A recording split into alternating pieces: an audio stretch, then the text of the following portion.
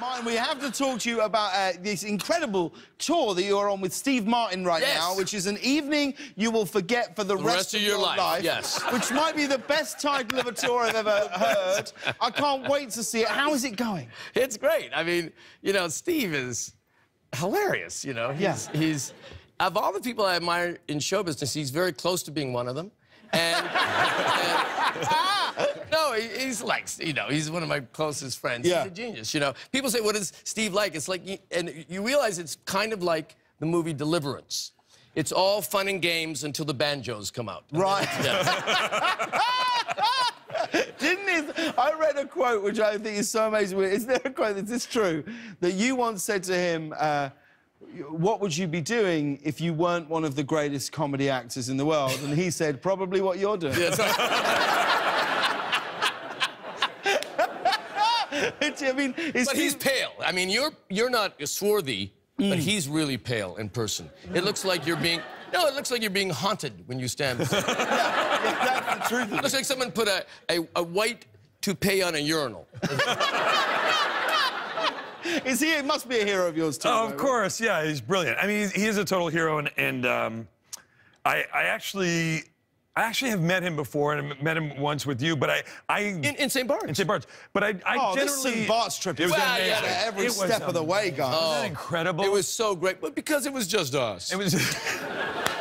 I generally feel like you shouldn't meet your heroes, though. I find that, like, because you're going to get let down. I feel like you're going to end up being disappointed. Who's the biggest one that depressed you?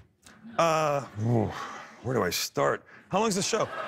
No, actually, you know, a couple years ago, I was at this party, and I was talking to Conan O'Brien. We're at the Vanity Fair thing, and tall, redheaded guy. With the thing. Yeah. And he said, do you want to meet Bill Murray? And I said, no, I don't want to meet him. He's such a hero. I don't want to be disappointed. And he said, well, at which point, Sheryl Crow, of course, was standing right there. And at which point, like, as we're discussing whether I should meet him, Bill Murray walks over to our little group, grabs Sheryl Crow, like in a fireman's, and puts her over his shoulder and walks away with her. Oh. And I was like, that's why I don't want to meet him. I don't want to talk to him. I want him to do that. Yeah. And walk away. Yeah, that's the Bill Murray you want. 100%. Now, on the tour, man, you and Steve Martin, you've just performed for the first time at the Coliseum. In Vegas, right? At Caesar's Palace. With a surprise appearance by Conan O'Brien. Oh, really? Yeah. What did he do?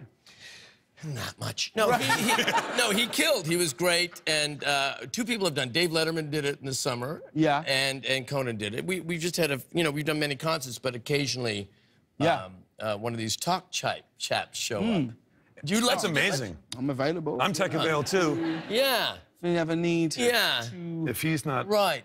So anyway, we're hoping Seinfeld does it. Yeah. Oh, he'd be great. But it must have been amazing to play Vegas, right? Oh, it's incredible. It's 5,000. It's a beautiful theater.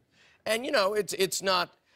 Vegas is odd. Yes. Don't you find it? For sure. Big cakes. Yes. And people. Yeah, I'm not a huge fan. You're not but a I fan. am a fan of the show business side of it. Yeah. But have you ever done Vegas? Oh no, I've been and lost money. That's about it.